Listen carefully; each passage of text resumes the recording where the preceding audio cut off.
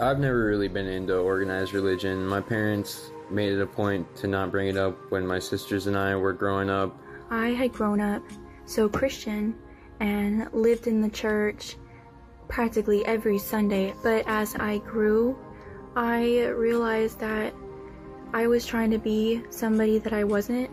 Honestly, I never felt anything sitting in a house of worship. Data shows that more and more young people are leaving organized religion each year. But for a lot of Gen Z folks, there's one huge topic that's pushed them away from the church. Its stance on the LGBTQ+ community. So what's going on here, and where are they turning to for guidance instead? My grandmother was the one that took on that primary responsibility of teaching us all about Christianity. Charles is a grad student at Ohio University.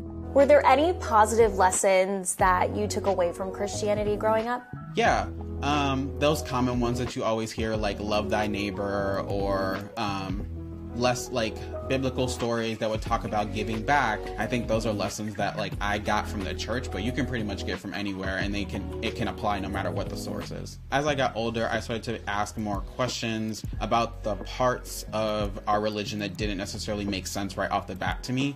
And if there was a logical answer, then I was willing to accept it. It was those parts that couldn't necessarily be explained away or were tied to some sort of like hate or judgment towards others.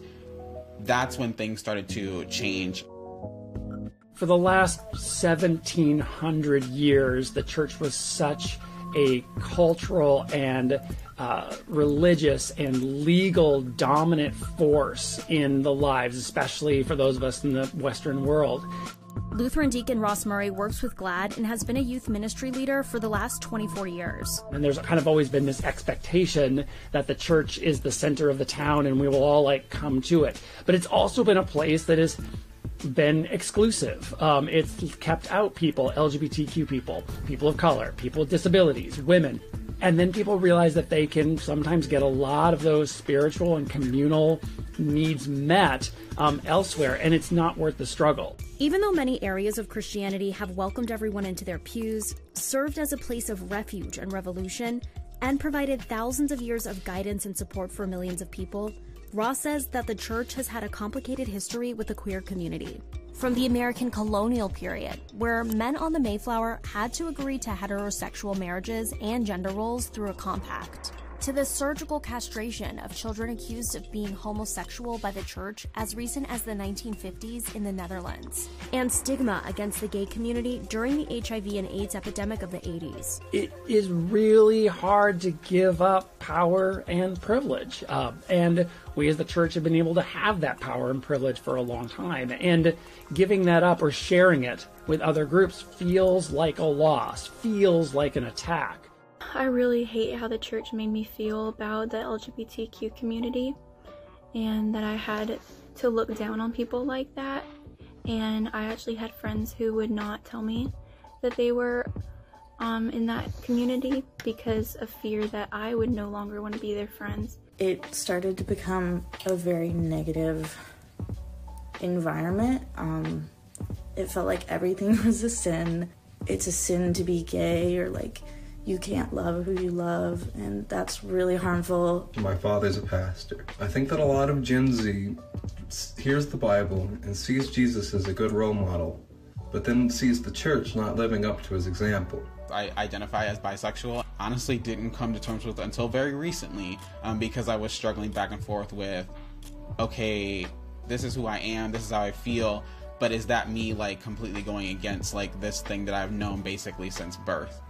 In a recent survey, more than a third of Gen Z identify as non-religious. In fact, Gen Z is the least Christian generation, being most likely to identify as atheist or agnostic than any other generation. But this didn't start with Gen Z. Each generation following the silent generation has been getting less and less Christian. In 2020, over 60% of Americans identified as Christian, down from 90% 50 years ago.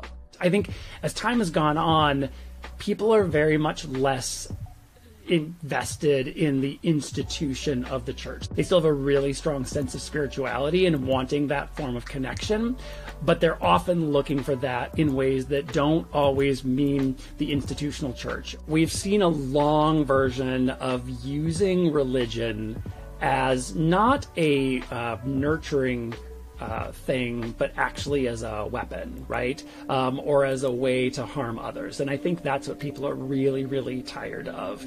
Confronted with this climate, Ross has found a way to keep young people in his community engaged with Christianity.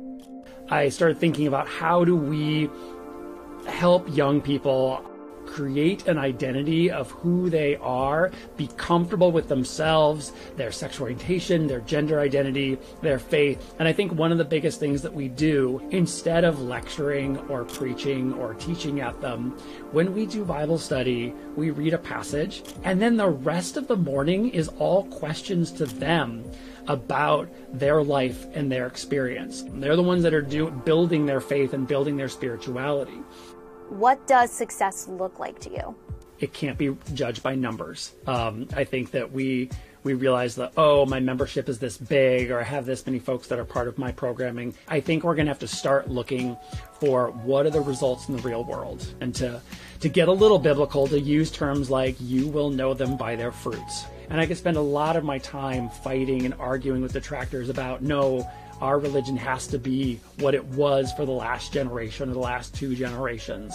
But I also think that we are in a changing world, and that Gen Z is going to make that look different.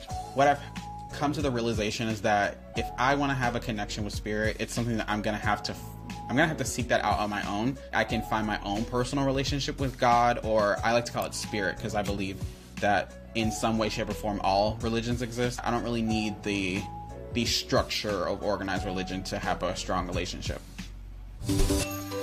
So if not organized religion, what else is out there for people seeking spiritual guidance? We're going to talk to an astrologer and psychic medium next on their perspective and the science behind them. So stay tuned.